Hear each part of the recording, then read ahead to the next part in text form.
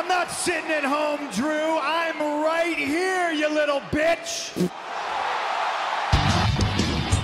A few moments later. The reason, Drew McIntyre, I was drafted before you is simple wrestling economics. It's because I am the best in the world, in this ring, on this microphone, even at commentary.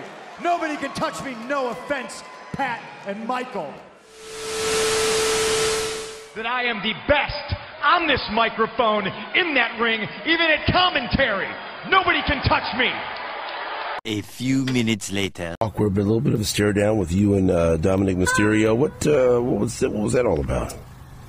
Well, you know, I did take his mommy away, and right. So work has been a little bit awkward, and I had just happened to run into him, and so we just had a little bit of a moment of just esteem, you know? Right.